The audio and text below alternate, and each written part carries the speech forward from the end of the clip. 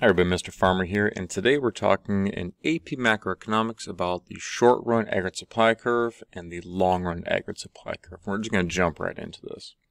So what is it? It's a supply schedule showing the level of real output that firms will produce at each and every price level. There's long-run and there's short-run, just like there's in microeconomics. So before we get into the curves, let's talk about the difference between long and short-run in macroeconomics. So in macroeconomics, long run is defined as a period in which nominal wages and other resource prices match changes in the price level. And I kind of just say this: resource prices adjust to inflation. Meaning during the business cycle, if the economy is slowing down, then resource prices like electricity and other things are going to start to go down as the demand for them decreases. In the long run, these resource prices adjust and we'll actually make sure that we go back to our full employment level. On the other side, if we're in an expansion time period and a lot more of the resources are going to be used, then those contracts can be negotiated, and now those workers or the electrical company are going to start to increase their prices to match. And so that's going to be during inflationary times. And so now we go back again to full employment. Short run is a period in which nominal wages and other resource prices do not adjust, and so it's going to be upward sloping. So let's talk about why is it upward sloping. It comes down to per unit cost, because again, price level is not just the change in price, but it's the overall changes in prices. So per unit production cost are total input cost divided by unit cost, essentially average cost from microeconomics. So in general, as more goods are being produced, resources become more scarce. We've already hired the workers, we've already used the raw resources, and so the prices for those goods are going to start to increase or going to be harder to obtain. So the way I phrase it is, in order to overcome the opportunity cost of doing business, they need to charge more. And this happens in several places, not just one industry. We could say that in general, the aggregate, the all-encompassing supply has changed for the economy since, again, it's upward sloping. It's still dealing with opportunity cost. Now, I don't know how much this is tested on the AP exam anymore, but there is different concepts of this. So the full employment curve is going to be about kind of right about here. You can see my little arrow right there. So that's going to be about where the full employment curve would be. That's going to be our LRAS, which we'll talk about later. So typically speaking, this is referred to the Keynesian part. It's really flat below this, and the idea is that there's a large excess amount of resources, namely like workers, available. And so if you're really far below full employment, because the resources are so readily available, if you want me to, as a business owner, to increase my production, I have a plethora of resources available and I don't need to really pay them that much more. They're just happy for a job. Kind of think Great Depression era unemployment levels. On the other side, it gets really steep beyond full employment, and this is based on the classical theory of economics. It's actually where we get the LRAS from.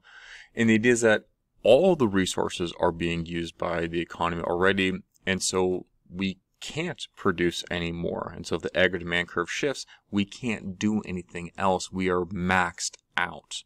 And this is when you get hyperinflation. Again, I kind of think Germany in 1940s had true hyperinflation. Just the economy was tapped out, and yet we needed to, or they wanted to produce more stuff. This can be because of shortage of resources, and simply the companies can't respond. So in order to dissuade consumers, we just got to increase our prices to hopefully slow down the economy. So again, these terms are referred to as Keynes or classical. If you hear the term sticky wages, that's actually a term Keynes himself used back in the 1930s. So that is associated with the flat portion of this. So during that time, you'd have little to no change in the price level or inflation, and pretty large changes to unemployment levels and real output. That's about what College Board asks most of the time. We just have an upward sloping aggregate supply curve. So that's what we're going to be talking about. So what can shift the aggregate supply curve? Well, there's three determinants. Change in input prices, electricity, labor inputs, those kinds of things. changes in productivity, which again is output per unit of input, how much can you produce, and then legal institutional changes, so new legislation that impacts from the government, taxes, subsidies, those kinds of things. Now what I like to do is I'd like to simplify the concept with this equation. Productivity times the resources equals the ability to produce, or the aggregate supply curve. So what would this be? Well, if my productivity, I'll just say like it's a 1 unit. I can produce 1 unit per hour, day, just simple numbers. If the input prices change, let's say the input prices decrease, the workers' wages decrease, whatever else it is, then I can hire more workers, which means my resources have increased. So I have my productivity of 1 times a now larger resource, which means the ability to produce is that much larger. Or instead, if there's a change in productivity, things like higher quality capital, higher new technology comes out, those would be 2 great examples. That changes productivity. So now the same number of resources can produce X amount more, hence the ability to produce increases. So I do like this because it simplifies a lot of the conversations. The government subsidizes. I have more money. Great. Then I can obtain more resources. You can kind of plug into this equation. So I really do like to use this one, and you'll see that later on. The long-run aggregate supply curve, it's significant because it is going to be our definition or our identifier of when full employment occurs. That is because the LRAS is our graphical version of the potential real output. And again, the potential real output occurs when you are at the natural rate of unemployment. Hence, this real GDP is associated with full employment, and we're going to want that later in our class. Why is it vertical? Because in the long run, wages and other resource prices adjust to that level. The prices will go up or they'll go down, and we'll talk about this in later lectures.